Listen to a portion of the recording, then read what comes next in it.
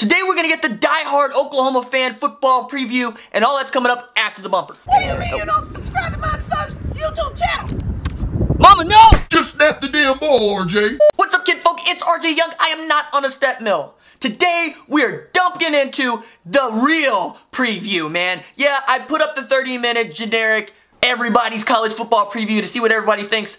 But if you're an OU fan, you know most of that information already. Now we're gonna talk about some topics that only matter to die-hard Oklahoma Sooner fans like this one. Is Austin Kendall gonna exit after the 2018 season? Well, probably-ish, maybe. We know that Kyler Murray is going to play pro baseball at the end of the season regardless. But Austin Kendall could see more reps than not, depending on what the contract standards are like in Kyler Murray's baseball contract. Like, if he takes so many hits to the head, I could see a provision in there that says you can't play him anymore. I can also see Austin Kendall saying, I need to be the guy in 2019 or I'm transferring, because Tanner Mordecai is behind him, and everybody knows Spencer Rattler is going to make some noise when he gets to campus, and whether or not Austin Kendall wants to put up with all of that after sitting behind Baker Mayfield and sitting behind Kyler Murray, presumably. It would not surprise me to know that Austin Kendall and Austin Kendall's camp are keeping feelers out about other places that they might consider going.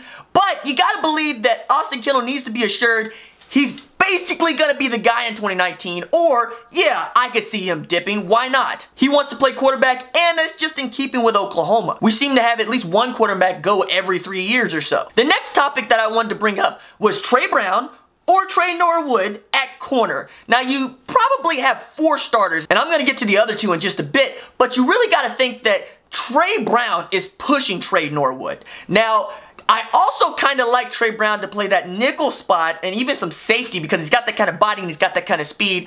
And as another Tulsa Union kid, yeah, I would love to see him back there. And he's bigger than Trey Norwood. However, Trey Norwood has the starts, Trey Norwood has the experience, and Trey Norwood can get after guys. We saw it in the Rose Bowl. Matter of fact, that scoop and score doesn't matter unless Trey Norwood fights off being 7 yards off the ball. Hello, Mike. And goes and makes the tackle. However, I like the depth that we have here, so could it be Trey Norwood? Could it be Trey Brown? I think it's going to be Trey Norwood going into two-a-days, but Trey Brown is going to push him, and I would not be surprised to see him starting come FAU. On the other side, we know that Parnell Motley's the guy. However, depending on how Jordan Parker looks coming back, Jordan Parker's going to push everybody. I mean, Jordan Parker was the guy until he got hurt, right? And I gotta say, I like everything that's going on over there at that position, because there's no reason to be bad at corner this year. None. Zero. It is the deepest position on the defense this year. And I expect to see all 4 of those guys get reps, and all 4 of those guys get significant playing time in 2018, because they're just too good to keep them off the field. The next one is actually a reference to a Twitter poll that I pulled up earlier this month about who's going to be the alpha dog on the defense. The guys that I most likely thought were up for it were Parnell Motley, Buki, right? So the 2 corners, but also the linebackers, Kenneth Murray Jr. and Caleb Kelly. Now, you already know, I love me some Kenneth Murray. I think K9 is going to be a dog on this defense. I think with his size and his speed, and if it's true about him staying in the film room, and if it's true that that 1 year of experience has so much to do with how you will play as a true sophomore, and if it's true that we can expect great things out of a freshman All-American, then yeah, K9's got to be the guy. However, Caleb Kelly's a 5-star talent, and he's a guy that a few years back, you might have thought, yeah, he's the kind of guy that might actually get to jump out of college football and into the league next year. But now that doesn't seem true unless he has a big year at the will linebacker spot. However, last year he was playing a position that you could take off the field, right? This year he's playing the will. He's playing Emmanuel Beal's spot alongside Kenneth Murray.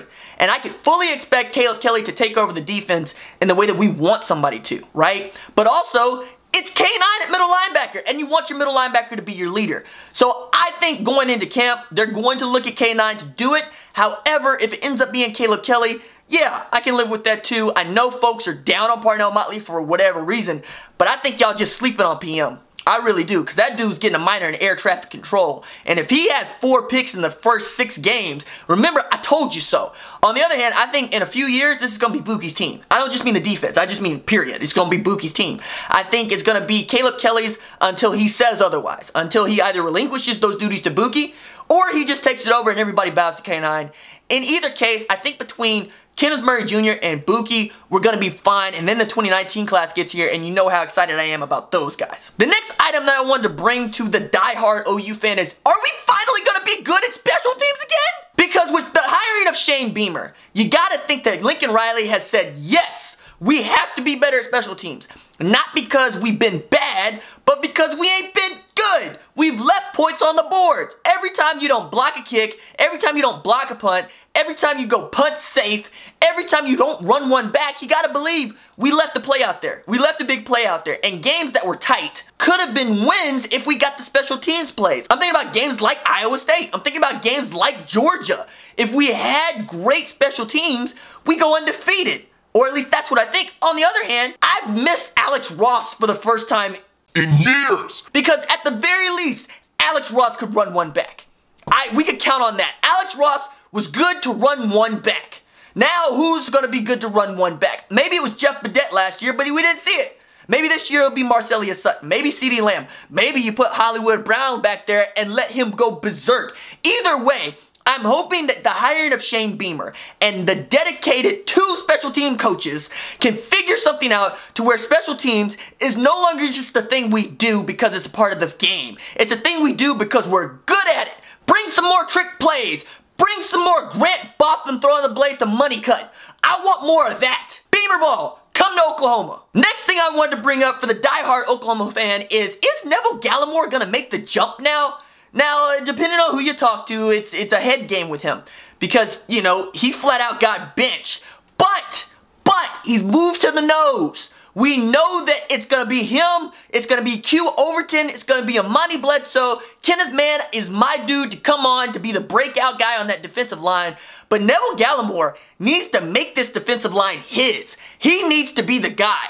Ruffin, go talk to him. Do whatever you got to do because that guy has too much skill, too much talent to not be a force on the defensive line in the Big 12. Just too much. I want him to make the leap and I want him to make it in a big way. The next thing that I want to bring up for the diehard Oklahoma fan is who the hell is playing safety this year, man?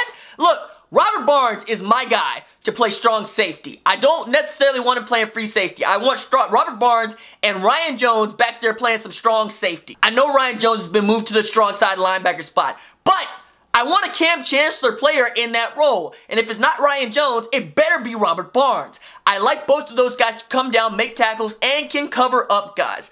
At free safety, I don't really know. I know Khalil Houghton has the most senior leadership, so he gets the nod going into camp. But who knows with Chance Sylvie blowing out his Achilles, man? We don't really know. Pat Fields looked good in the spring game. But if you want to say that we're thin at any place, it'd have to be the safety spots because I believe in Chance Sylvie, but it's 50-50 with that Achilles injury. I believe in Robert Barnes. I believe in Justin Broyles. I think Justin Broyles is going to get a chance to play some safety because he looked good in the spring game, right? And if we're so stacked at corner, why not move him to the nickel spot over there with Buki? Why not move him over to the strong safety spot, free safety spot, see where he fits in? So we're thin there, but we're thin there in terms of experience, not in terms of bodies. Still, it's going to be really interesting to try to figure out who of all of those players is going to make those 2 positions theirs. And finally, speaking of positions, what the hell defensive scheme are we running this year, Mike? Is it a 3-4? Is it a 4-2-5? Is it your hybrid version of a 3-4-2-5? I don't know, but I need you to figure it out. I want 4 men on the line of scrimmage like we saw during the spring game. I want Kenneth Murray and Caleb Kelly on the field at all times. And I want 5 DBs on the field. I know what that looks like. Looks like 4-2-5 to me. But with the personnel that we have and the absolute level of talent on this football team now, man, make it work. If Deshaun White needs to start right away, start him. I know you're probably going to start Buki, but I want 5 defensive backs in a league where everybody throws shotgun, dude. Come on now. This is the year. Mike, this is the year. This is your year, okay? It has to be your year. It has to be your, because you got a $30,000 raise for bringing in a pretty good recruiting class, because it sure as heck wasn't for you in the Rose Bowl. All right, that's it for me. Deuces.